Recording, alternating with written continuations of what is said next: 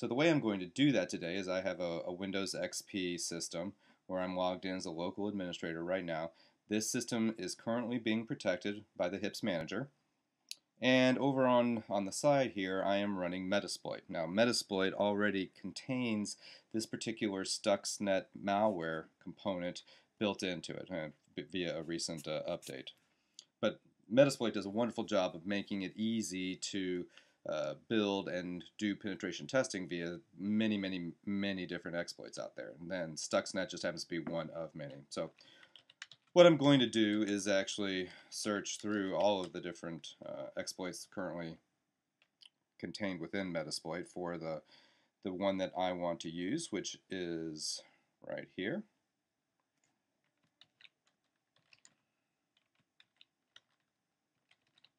Great. So now what I'm going to do is set my payload. I certainly don't want to use a rootkit or a particular nasty piece of malware. Instead, I'm going to use the Windows Meterpreter from Metasploit.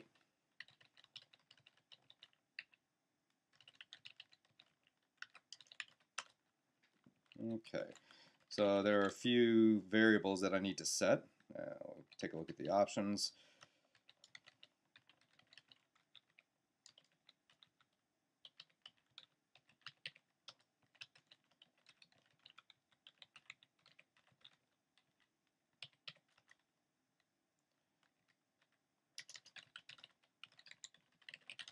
Take another look. Great, everything looks fine. So what I'm going to do now is actually launch the exploit. The way that Meterpreter does this is it sets up a web server on my box and delivers the shortcut and the Metasploit payload via just browsing to that particular directory. So all I need to do is take my XP system, launch Internet Explorer, and go to that website.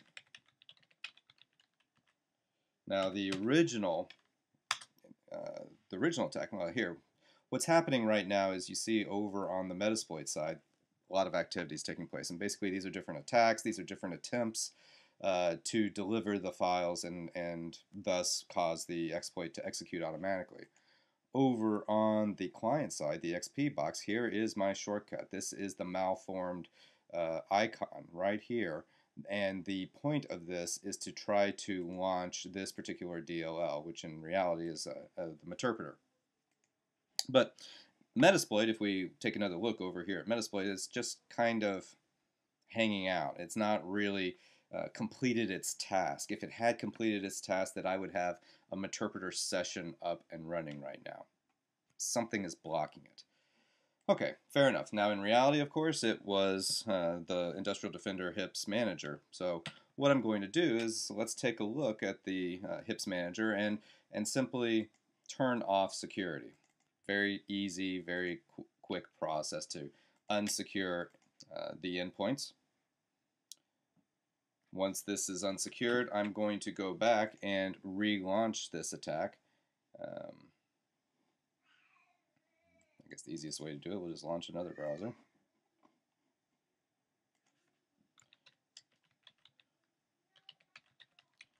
Alright, so we'll launch it again.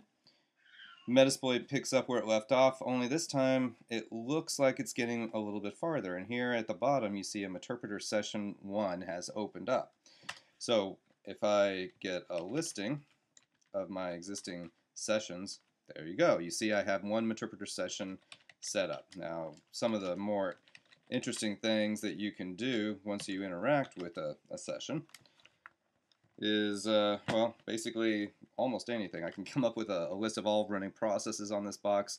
It just so happens that I'm running as a local administrator already because I'm running under the credentials of the currently logged in user on the XP box. The wonderful thing about that is I can do many things. If I could type. So I can grab a hash dump.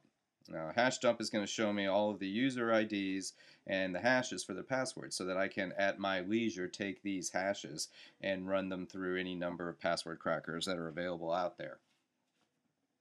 Other things I can do. I can open up a remote shell on that box. So now I'm actually on that particular endpoint system.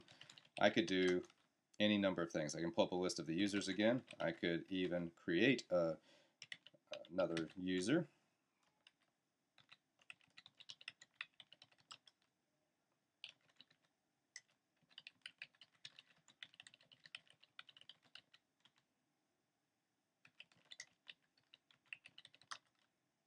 And so now I've created a new user called Haxor, and I've added Haxor to the local administrators group.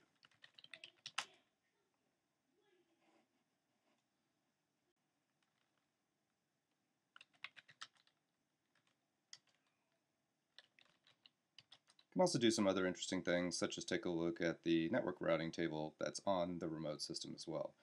From this point on this particular XP system, now I can pivot, if I wanted to an internal system that's on the same network as my victim XP system that I've just attacked. And routing tables are an excellent way of finding out other subnets that may be back behind the firewall.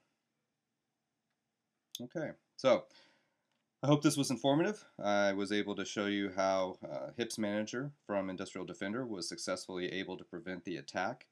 Not only was it able to prevent the attack, but the act of the attempt of the attack actually was actually logged and being captured and sent off via syslog to the Industrial Defender SIM.